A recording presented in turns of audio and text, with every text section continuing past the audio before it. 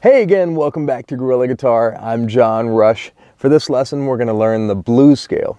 The blues scale is fantastic. It's just like the minor pentatonic scale, but it's got an extra note thrown in there, which gives it a bluesier feel. The extra note is between the fourth and the fifth note of the minor pentatonic. So look at your diagram there, and you'll see that we're going to start with our pinky on the 7th fret of the 6th string. And when we get to the 4th string, we're going to be playing our first finger twice in a row. So we're going to hit it here, and then slide up and hit it again. So just get comfortable with that and be, aware that that's the way it is. So here we go. 4, 2, 4, 1, 1, 4, 1, 4, 2, 3, 4, 2, 4.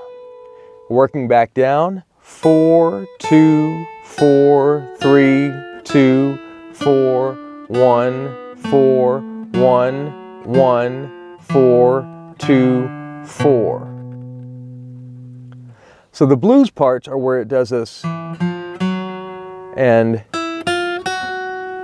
that's what gives it the blues feel.